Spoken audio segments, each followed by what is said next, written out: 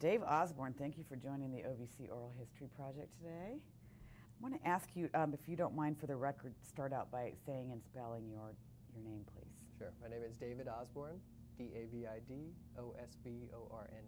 Great. Dave, how did you and why did you first get involved in the crime victims movement or in any way working with crime victims? It was purely political accident. I had been staffing a presidential commission during the first year of the Clinton administration, looking at the drug problem from a state and local perspective. I had been a researcher at the Kennedy School, and that was my area of expertise, and was getting ready to go back to my research at the Kennedy School when I was invited to interview for an appointment at the Justice Department. And what I thought I was interviewing for was a position at the Bureau of Justice Assistance, which would have made sense since I had background in that. I'd been a BJA grantee and such, and that's what I thought I was interviewing for. And when I got the call probably 6 months later saying, congratulations, we'd like to appoint you to a position at the Justice Department, instead of saying BJA or NIJ perhaps, they said the Office for Victims of Crime. And I kind of took a deep breath and thought, I have no idea what that is. But it sounds interesting. Okay, we'll do it. And that's how I arrived in the victims field. And when you went to OVC, what was I know you had many roles. What were your most significant roles there? I was a special assistant to the director. And that essentially entailed a lot of spear catching, problem solving, crisis management. It was a lot of jack-of-all-trades kind of things. I did manage a few projects, the development of a crisis response program at the Justice Department, for example, a technology grant looking at different ways to increase the use of technology within the victims field. But as much as anything, it was sort of day-to-day problem solving and kind of managing the work of the department, of the office. What was the field like? That was it was over 10 years ago. What was the field like in terms of how victims' rights and services were, I think, being provided, but also a little bit of the context of the early 90s and victim assistance? It was a field that was on the brink of many things and nothing necessarily catalyzing any movement forward. The field had been relatively well established by that point, certainly at the Justice Department and within the criminal justice system, through the passage of VOCA, almost 10 years prior to that. So the grants making process was kind of all ironed out, and that proceeded regularly, which is important. But at the same time, fine collections had become stagnant by that point, and sort of there was a leveling off of revenue coming into the program to assist crime victims programs. There was interest in victims' rights, but nothing necessarily, pushing that agenda forward. But at the same time, there were these tremendous opportunities. We had a new administration in Washington, so that brings new ideas. We had a new Attorney General, Janet Reno, who is obviously very committed to crime victims issues, and it was something that she felt very passionate about. And right after we had sort of arrived on the scene, or at least I arrived in February of '94, and that summer and into the fall, we worked on the passage of the Omnibus Crime Act, the '94 Crime Act, which among other things had numerous provisions for the Violence Against Women Act. It had funding for all sorts of victims kinds of programs. We did some more amendments to VOCA at the time, and that really set a number of things in place. Another important thing was that they, in '94, made the appointments to all of the director positions within the Office of Justice Programs at the Justice Department, which meant in October of '94 the arrival of Eileen Adams. And what she brought to the scene is incredible energy and drive that, among other things, focused really on fine collection. It's one thing to have an ability under the law to collect the fines and collect them into a crime victims fund. It's another to get prosecutors, U.S. attorneys' offices, the whole correction system to actually collect them. And one of her first missions, and one of the things that we focused on very early on, was doing all kinds of meetings, briefings with the U.S. attorney's office in particular, to just remind them the fines that you collect are collected into the Crime Victims Fund, and if you don't ask for those fines, the judges aren't going to order them necessarily on the natural. And these fines are helping to support victims programs. And then that led to a very steady but demonstrable increase in fine collections, which then not only provided more funding to the field, but also provided more funding to OVC to then take a leadership role in providing more training opportunities to the field, to do more outreach on victims' rights, to do more collaborative work with the various professionals and allied professionals that work with crime victims. And then that led to everything. You preceded Eileen.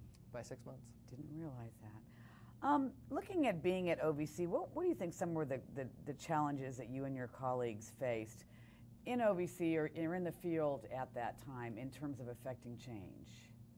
OVC is part of the Justice Department, but not necessarily part of the Justice Department. And by that I mean that prosecutors have always had a certain way of prosecuting criminal cases, both within the department as well as the kinds of guidance that the department gives to its prosecutors, both within the federal system as well as what the locals and the state prosecutors follow.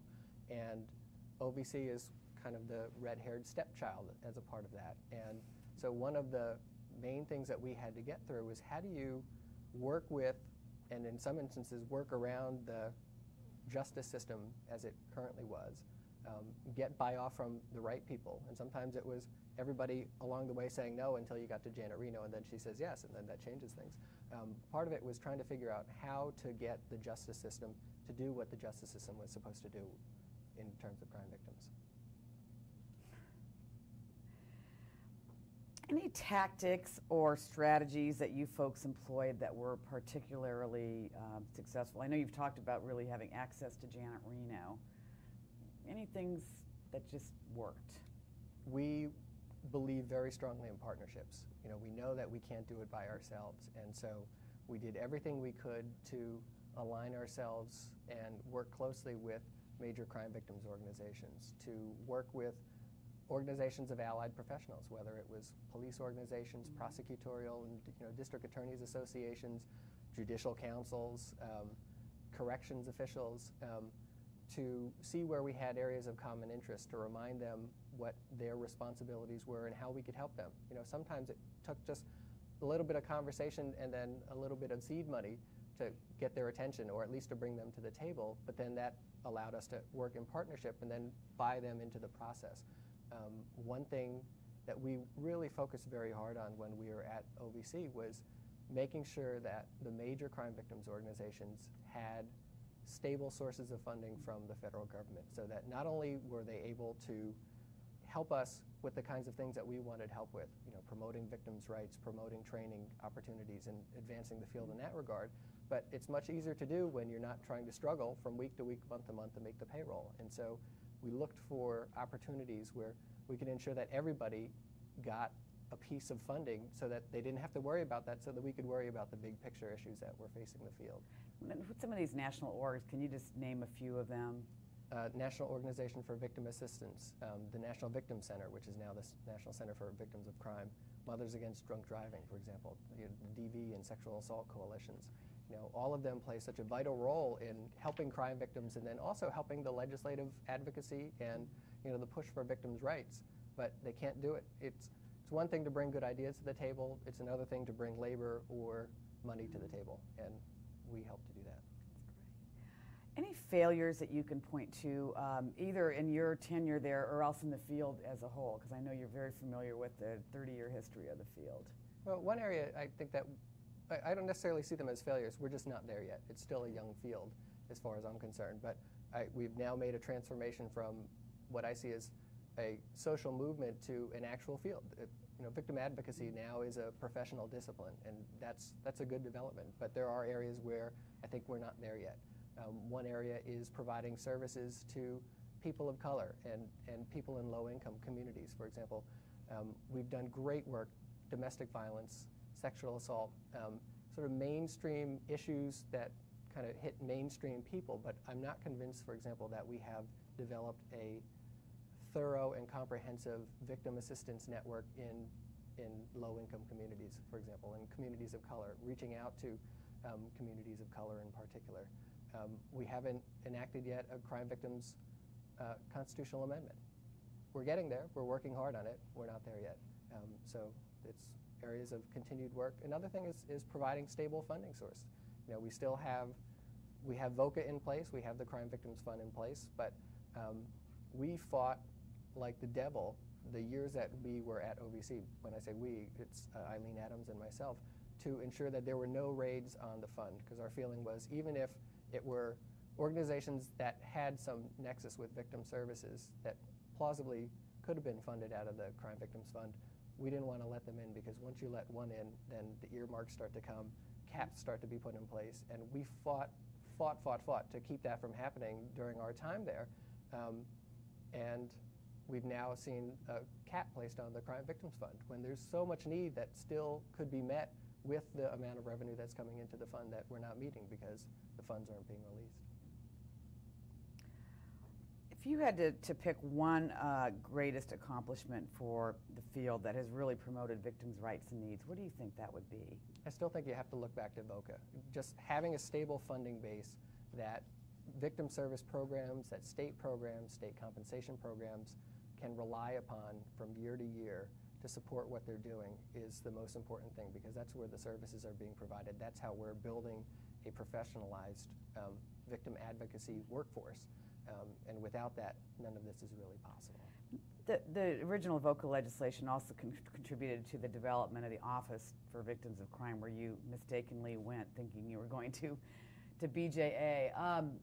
What have you seen, what do you perceive to be OVC's role in all of this? OVC has a huge leadership role that it could provide to the country, and part of it, again, is OVC brings the dollars to the table. I mean, there's three real important ways that you contribute to something, and one is to bring money to the table, one is to bring good ideas, one is to bring human labor, just capital. You need people to actually do the work, and OVC has the wherewithal to bring leadership, good ideas that can help victim service providers do their jobs better. It has the funding that could help support the work, and that's a huge role that OVC has and continues to play. And for people who are newer to our field, David, whether they're professionals or volunteers, who may not be aware of the 31 years of this field and all that's occurred since then, what advice would you give to the baby buffaloes? They've got to persevere. Perseverance more than anything else will continue to move us forward. It's a hard line of work. I mean, you're seeing and dealing with the worst that humanity sometimes has to offer. And so in perseverance, it's everything. So at a personal level, being able to take these horrible things that are happening to crime victims and use that in a way that you're supporting them, providing them with the services that they need, but not getting burned by it yourself, so that you can turn around tomorrow and help more people who are similarly situated. It's perseverance, knowing that we are still in many ways on the outside of the the criminal justice system, and looking in, and will be for the foreseeable future. Although we continue to put our foot in the door, we continue to make inroads in terms of rights and services, we're still not there yet, and so there will be setbacks as a result of that. So the perseverance also is on the political front. We have to keep fighting for the things that we believe in to keep pushing the agenda forward. And so perseverance is really what it comes down to. I'm going to just follow up on that. When you talk about being outside of the criminal justice system, and earlier you talked about the federal constitutional amendment, and then now you're talking perseverance. Where does that all moosh together? I'm not sure. The federal amendment. I mean, I think it was 1986 is when we started thinking about it, and it's 2003. What's it going to take, do you think, to really pass a federal constitutional amendment for victims? As a field, I'm not sure we have figured out quite how to articulate the need for a constitutional amendment. There's always going to be much more resistance in amending the Constitution than any other political endeavor that we would face. And you know, what the pushback that we're going to get is along the lines of the same things that the women's movement heard back in the 19-teens and 1920s when they were advocating for suffrage. It's the same thing that the civil rights movement heard in the 50s and 60s, which is there's plenty of laws on the books that will aid you. Why now? Why are you pushing for this? Why do you need any further rights? You have all the rights that you need. We just need to enforce what you have. But the reality is that sometimes that's not enough. And if we follow that line of thinking and just should avoid amending the Constitution just because it's hard, then we would still have slavery. Only whites above the age of 21 would be allowed to vote, and people wouldn't be able to participate in important government functions that affect them.